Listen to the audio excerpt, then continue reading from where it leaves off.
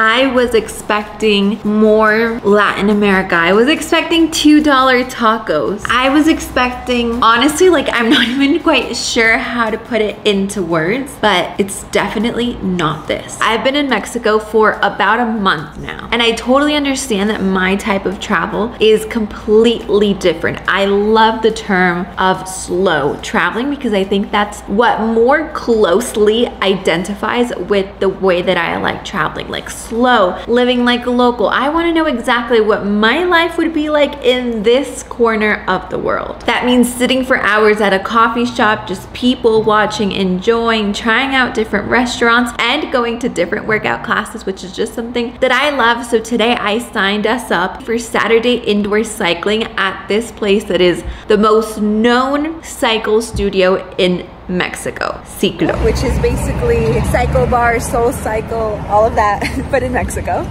And they gave us some coconut water. It was great. I'm super tired. That was great. I want to do it again. Look at how wet he is. Just like dripping.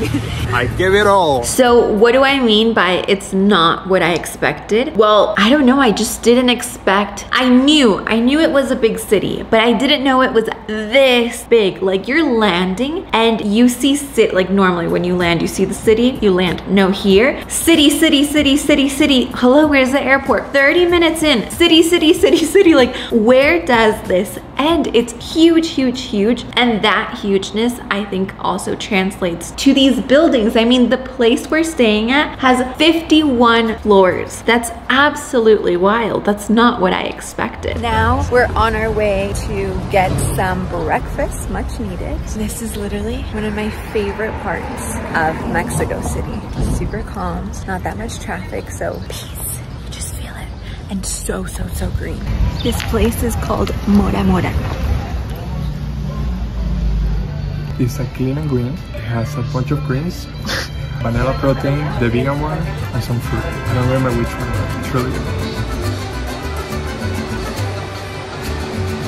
I didn't expect to have this much nature mixed in with this much of like a big city. I don't think that's something that you normally see. And of course, I just didn't expect this much luxury. And I know this is not all of Mexico City. I know that. But this much, like store after store, the extravagant malls that I got to visit, like these beautiful, beautiful streets of just long, beautiful sidewalks, like incredible dining experiences, just so much to indulge and try literally in every corner. That's not what I was expecting. Basically, anywhere I travel, I have my appointment to do my laser so I don't fall off track. And I love that I found one next to the other so that way I can get both done right there. Perfect. I wasn't able to make the appointment for during the week, so I'm gonna send them a little WhatsApp.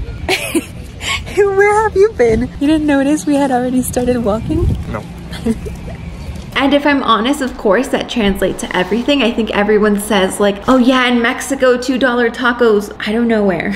Yeah, I guess if you're going to like a certain style of taqueria and a certain part, but literally my favorite taco is probably like, and one taco, we're talking about one taco. Let me convert it. I think it's about... I'm pretty sure this was the price of it, $16 for one taco. We're doing some cool hunting. What's that? That's when you find trendy stuff in different markets around the cities, and then you can use that for a business if you want. Okay, what do you mean for a business?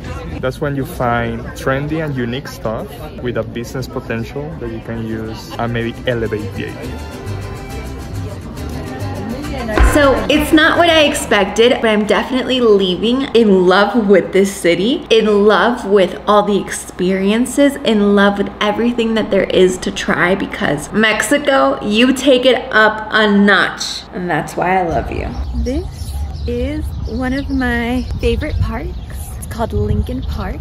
My favorite parks are Lincoln Park, Parque México, y Parque España. Those are my top.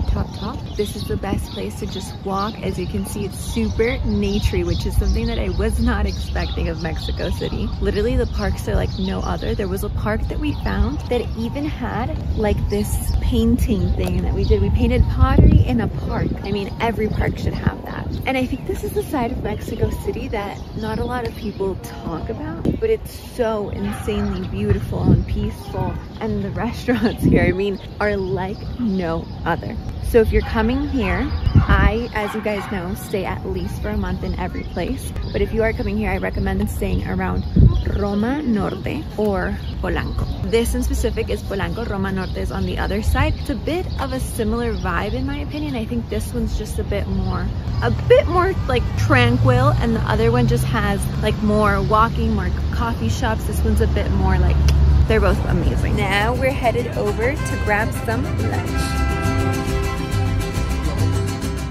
My favorite 3 places to eat, if I had to choose, would be, wow, it's tough. The tacos? Oh, okay. Number 1, Siembra Taqueria. It has the best tuna tacos, and the tuna is in abundance. Like, it's not like you know, fish tacos are like, no, like abundant, so fresh, so delicious. It has like a crunch on top. Absolute, that's a great one. That's number 1. Like a ceviche one, right? Oh yeah, and then at the blind dining experience that we did, where we literally, you had to put on a blindfold to go eat, I had a taco there that was also tuna, but it was like seasoned in like a ceviche style. That was also amazing. And then number 3 would probably be, everything's been so good. I mean, Mora Mora has the best smoothies, and actually today's avocado toast was very, very good. I think, yeah, that would come in at number 3, but there's obviously, I have a list, like every place. Like 50 plus places. Of all my favorite restaurants, so, but those would be top 3. And now we get to try this pasta, which is from scratch. Build your own. To me, this city is perfect for anybody that's working remote, that loves a good food scene. It's definitely for you. Coffee shops, tea shops, I mean, insane amounts. And that's someone who I think would enjoy the city so much. Somebody that loves walking. Museums, there are thousands and thousands of museums. And honestly, I just think people should explore and create their own judgments. Like, I know even myself, when I was telling my family, like, oh, I'm going to Mexico, they're like, have you heard the news? And I get it. It's what we see on the news, but I think it's so important for us to live it and take our own conclusions and see it for ourselves, because most of the time it's not going to be what we hear on the news or what people think it's like. It's completely different, and that's the experience I'm leaving with. Finished eating. It was delicious. Now, let's see. What should we do? We just walk around, that's our usual thing, walk around to find things, and we ended up at this mall, a very fancy mall, and then on the literally lower level, like in the parking lot, they have this wild like beauty experience with tons of brands, like tons of activities. Pretty cool. And those are things that you just find like walking around in the city. We never know what's going to happen, where we're going to end up, but it always turns out being so cool.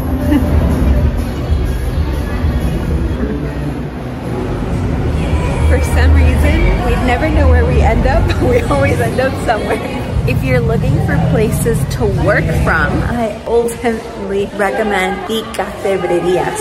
They're so cool. Cafeterias are basically a whole library, like bookstore, with full cafe, like full restaurant, breakfast, lunch, teas, like anything you want to drink, cocktails, they have it all, and it's like super cozy, and they have them all over the place. I'm obsessed. That's like my go-to work spot. If I would have to work outside, that's pretty much it. It's been a long day. My legs are tired from the cycling. I mean, we haven't even been home since that morning class, so it's time to get back. Just like every other place I've been to, I've been using my Google Maps, and I have literally now officially more than 70 places saved. So I have one for every city that I've been in. Ciudad de Mexico, 74 places. Look at all those little blue dots. Those are all the places. Food, massage spots, coffee shops, like all my go-tos are here. And if you want that exact Google Maps link with all the places already saved, I think the easiest way is just if you DM me Mexico on Instagram, so that way I can send you guys the link and you can save it on your phone, have all my favorite spots, and you can also enjoy Ciudad de Mexico. And of course, like every video, guess where I'm headed to next by dropping your comment below. There was a moment where they put the, I'm gonna ride till I can't no more. And I don't know the horse girl in me came out and I was like, ooh, I was about to start going like that with my towel. And everyone else was like struggling because it was an uphill. You guys know that in an uphill you go full force. So it's like really hard. You're barely moving. And I was like, whoa.